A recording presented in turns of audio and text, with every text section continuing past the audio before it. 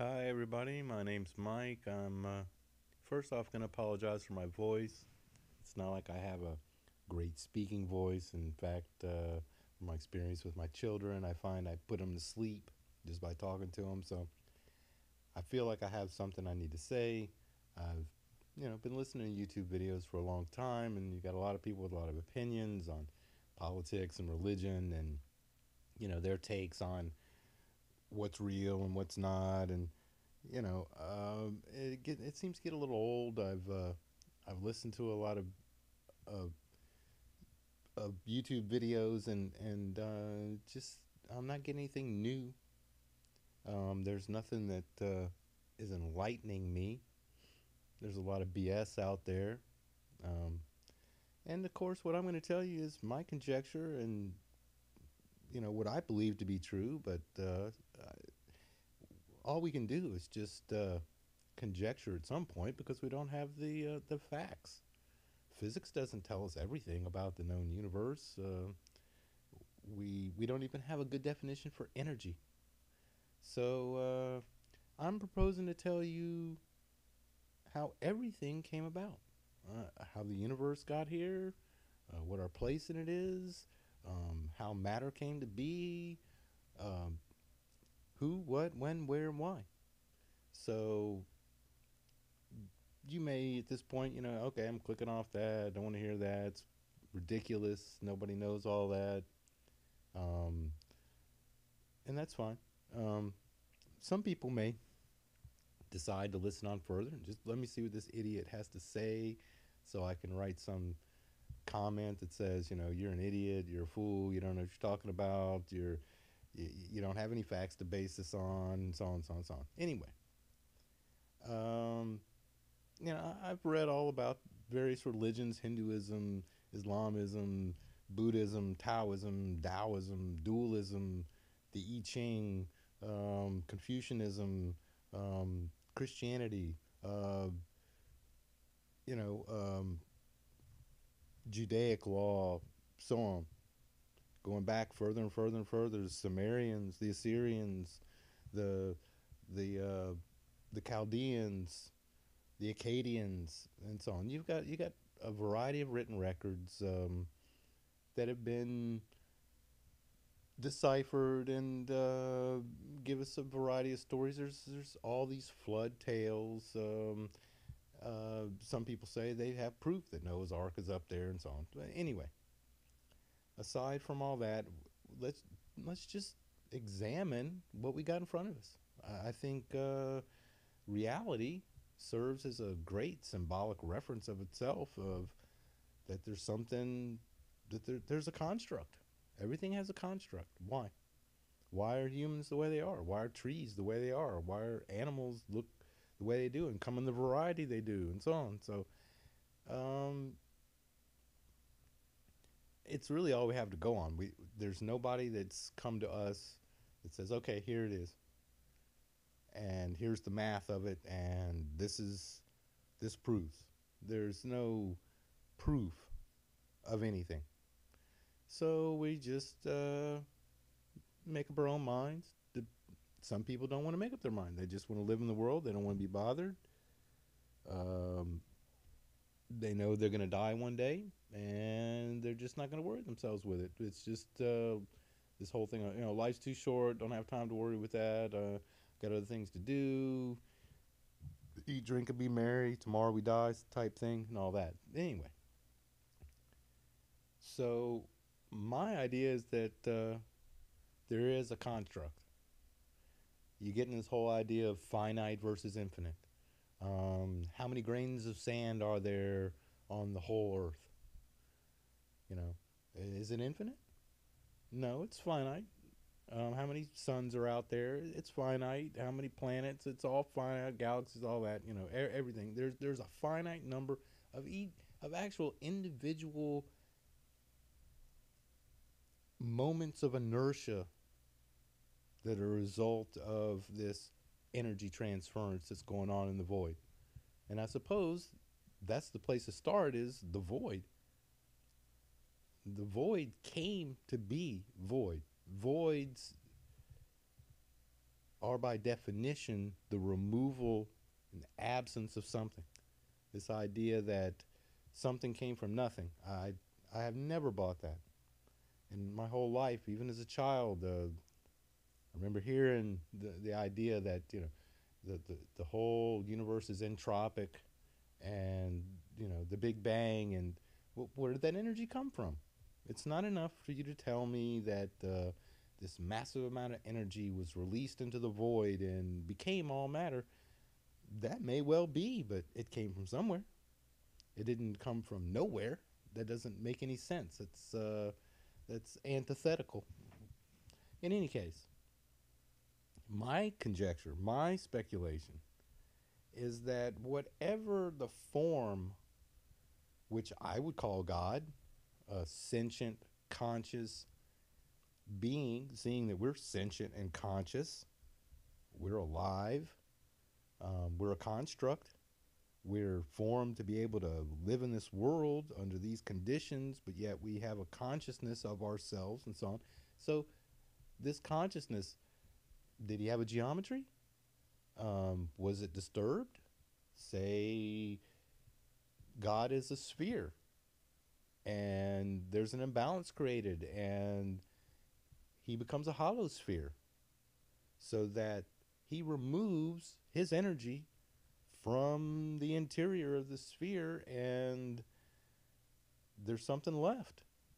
But that something is in a state of flux. It can't exist apart from him. It's as if you removed something from its source. To think of magnetism. If you've got, negatively and positively charged, and you move them close enough, they get sucked up together. What if everything in the universe, in the void, is trying to get back to its source?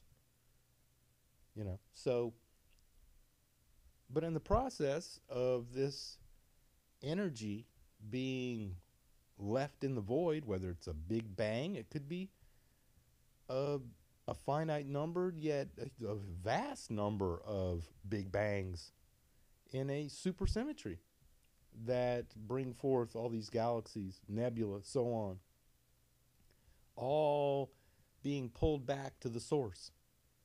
But in the process, there's a pattern, like a fractal pattern of energies. And interestingly enough, these energies are what? You have this nucleus that's net positively charged, in this cloud of negative region around it that has this positive region contained in it. And you would think, oh, it's this positive region is trapped inside this dominating negative region. But, that's a construct as well. Think about it. The negative has to hold at bay the positive. There's an alteration of the original energy that's taken place, and now the construct is this positive region surrounded by this cloud of negative, which gives rise to all this material that's, of course, mostly empty space. Here we are, mostly empty space, interacting with things that are mostly empty space, and yet they have substance to it. You touch something and it's there, and takes on these variety of forms. Well, guess what? Those variety of forms speak to something. I guess the first thing to point out is, to me, which is most obvious, and completely flies in the face of many of the theories, especially evolution, that comes about when you say that where did we come from? And it's easy that if you go to a tree, it comes from a seed, and the seed sprouts, and you've got all these roots underneath the ground, and you've got this tree above ground, and the roots, if the tree was 100 years old, well, if you got to the tip of the roots and you started going backwards along the root system, you get to the trunk. Same thing with people. We are all the progeny of certain progenitors. If you go backwards in the lineage, where do you get to? You get to a pair. I remember seeing this History Channel thing, and it ends with, oh, well, we all came from 10 people.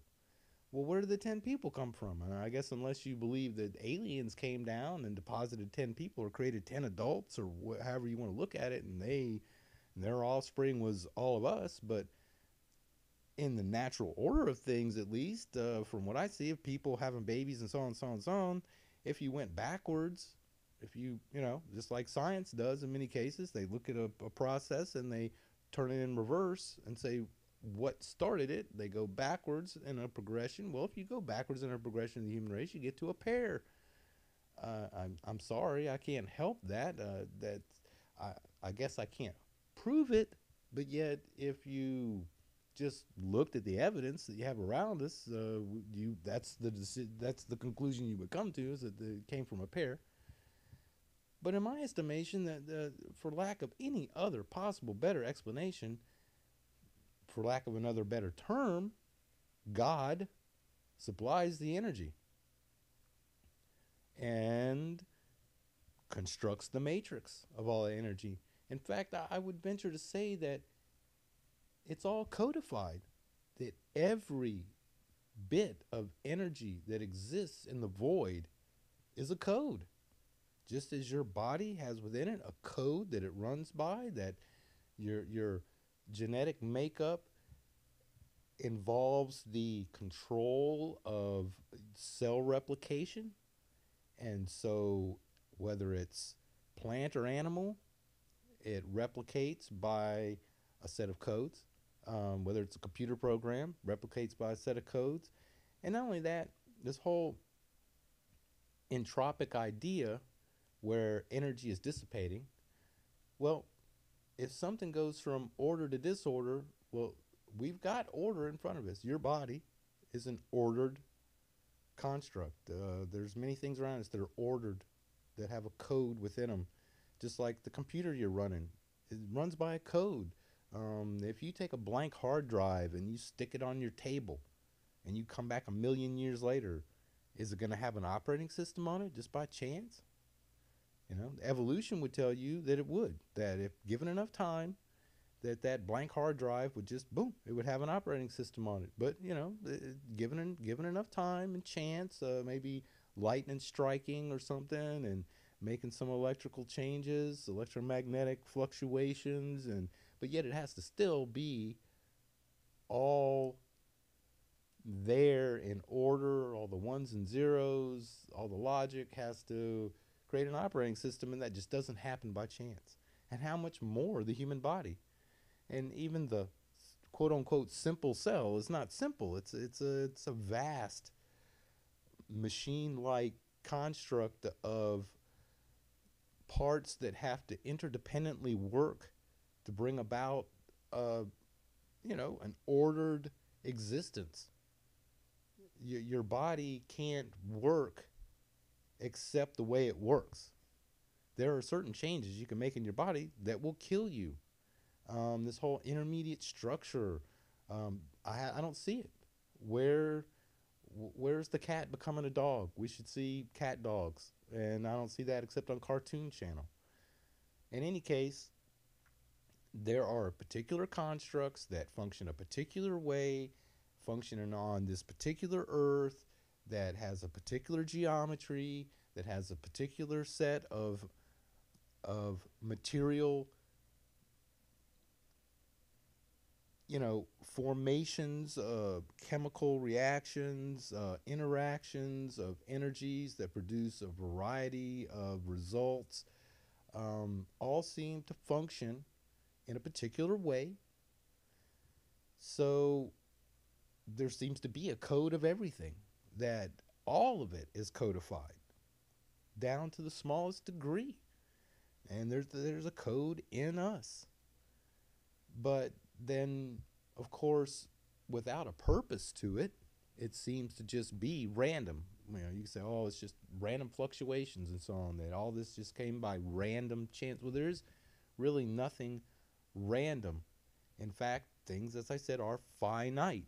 If you were to put some dye in some water, well, that dye would disperse in a certain way. Well, you go to a mathematician and say, please give me the mathematics that expresses how this dye, you know, uh, how it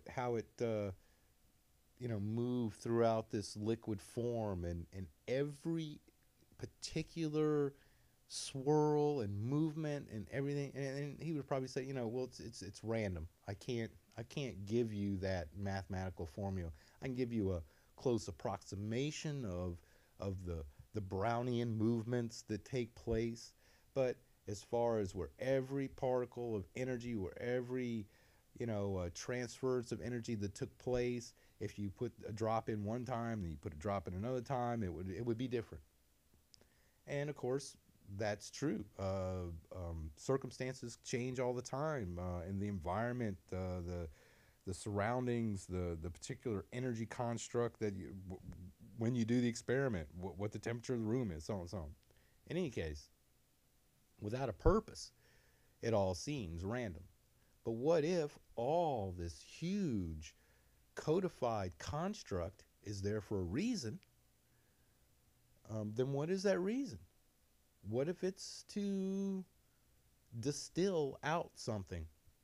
What if it's to sift something out? What if it's to utilize the construct to get rid of the energy that would be in discord with everything? Now, this sounds kind of new age, but I think new age has commandeered this terminology from our language, and given it a bad name. They want to say, resonance and vibrations and so on, and the Christian community would say, oh, well, that's new age thinking and so on, but that's foolishness. The whole of the universe is a symphony of vibrations. I mean, we all have, everything's moving, you know. If there's energy, there's movement. It's as simple as that. So to think of it as a symphony is really your best metaphor. I mean, like string theory, interactions of vibrations. That's what it all comes down to. Interactions of vibrations gives rise to this myriad of interdependent energy fluctuations that are going on all the time. And of course, somebody would look at that or examine it and go, well, that's infinite. You could not, if you made a mathematical formula for it, it would be approach infinity, and it'd be undefined. It would just there'd be no way to conclude, precisely what the end result is. So the conjecture ends up coming about as, well, it's too big for us. If it is a code, the code's too big. Well, of course it's too big. But a programmer writes code and maybe creates an operating system. Well, you use that operating system, but you don't know how it works. You may know, well, there's registry entries, and there's a machine instruction set, and there's the BIOS that defines all the equipment you have hooked up to your system, and then there's all the logic that goes into all the services, and on and on. You could break it down. You could spend hours breaking down the functioning of an operating system. And that all allows you just to run a program. It's a program that allows you to run programs and to control devices. So, it's huge. It's vast. Yet the programmer, he's not baffled. He wrote it. He knows. He knows what's involved. He breaks it down into modular subsets, and he deals with each one of them in particular. He knows what's necessary to allow user input. He knows what it takes to handle that input and what to do with it. So, just to throw up our hands and say, well, it's too big, it's infinite, whatever, that's just another way for us to excuse ourselves from even coming to grips with, what are we here for? Who did this? Why? So there is a why. And unfortunately, that why has a great deal to do with free will. Some people say we don't have free will. Some people say we do have free will. Well, we do have free will. We have the free will to withhold ourselves. We have the free will to say no. Ultimately, we have the free will to reject Christ, which is what it all comes down to. And that's why God does what he does. Um, Here, I'll go into the rest of the everything theme. Um, God creates Lucifer. Lucifer is the sum total of wisdom and beauty. Well, here's the caveat: Lucifer can't show himself to the rest of the heavenly host. They can't look upon him. His brightness is too great, his form is too perfect. It would be idolatry for them to look upon Lucifer. Only God can look upon Lucifer, and Lucifer can look upon God. So there's a constraint there, but the he is the sum full of creation within the heavenly host. So he has this burden, if you will, laid upon him. I mean, imagine it. If somebody on earth would be the most uh, the most beautiful and the wisest, they have two choices. Either they could revel in it and want to show off to everybody else how beautiful and wise they were, or with humility, they could maybe like this, like speaking through a microphone. Well, you don't know what I look like. If I was beautiful and wise, I may want to get on national TV and go, look at me, I'm beautiful and I'm wise. And in his case, he was just not allowed to. He was the anointed cherub that covers. He covered. He was not allowed to display his personage. My own personal belief, I think it fits in with the whole idea of the idea that Adam and Eve knew they were naked. The idea that they had shame attributed to that. The whole idea of pride and balanced out with humility and so on.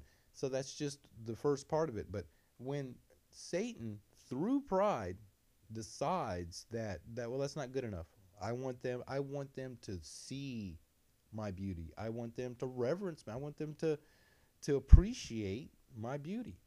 And of course it's going to make him feel good. It's just one of those things that that pride does. It's selfishness. He wants to feel that feeling. He doesn't really care what the imbalance causes, what the result of this of this is. But the fact is, the result of this causes an imbalance that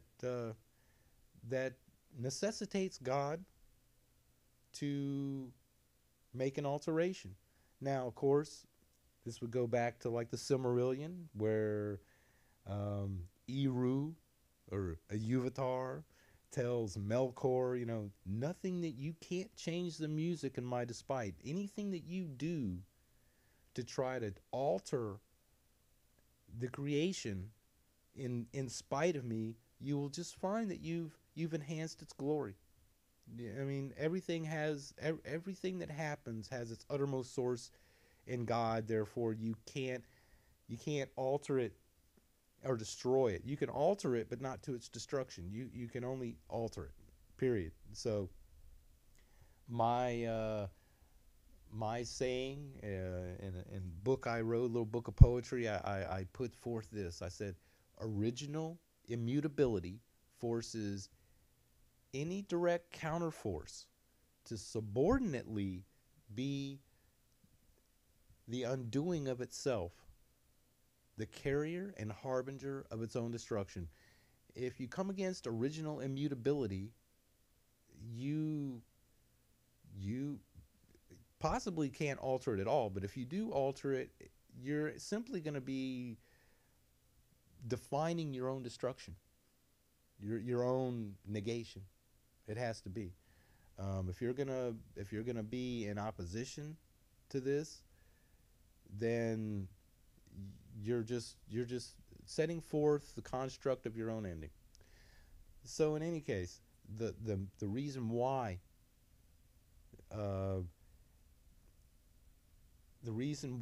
all this is of course, as most people have already guessed. I mean, it's a human drama put forth to prove something. It's going to prove that rejecting God, or at least rejecting the truth, or taking your own will as as sovereign, that you are sovereign, that you can say thus or thus, even if it's outside of God's will. Well, everything will eventually conform to God's will. He's going to reconstitute everything back to a perfect state. And guess what? Those who withhold themselves and their will is in opposition to his will are going to have to be separated, removed. They're not going to be able to be part of that reconstituted, reconstructed geometry that God is going to return to. And so this whole thing of burning up, burning out, if you take something like a star is going to burn up. It's a process. Hydrogen to helium to heavier elements, and you get to iron, and then when enough iron builds up, the star can no longer contain its ratio of heaviness to gravity, and it explodes. It implodes and then it explodes, or it swells up. It starts to lose a grip gravitationally on the matter, and then eventually that matter is just ejected, and the core explodes, and certain portion of it, if it's heavy enough, implodes into a region of extreme density, which I look at as far as a black hole, if they do exist, and I believe they are interdimensional portals. And I don't believe that they're infinite in the sense of the singularity goes to an infinite point. I believe there's a transition layer. There's a point at which it goes from one dimension to another, so that it's not forever. That singularity isn't down to the proverbial point. That there's an area that it transitions. So this is just my theory, and I'll come back later and I'll go on further. There's more to say on this. I can delve deeper into how the cells of our body are a metaphor. Our bodies ourselves are a metaphor for the new body. That the cells have interdependence and cooperation, and that cancer cells, while part of our body, we need to get rid of because they can destroy the whole. And that's the problem. If Lucifer is in rebellion, he poses a threat to the whole. If it's not dealt with, well, he deals with it. That's just it. He's not going to not deal with it. And it's there to bring about the creation. And we come about as a result. And then he can go and into his creation, and he can do the legal, lawful thing of displaying his love for mankind by becoming sin, by taking on in himself death, by allowing death to have power over him.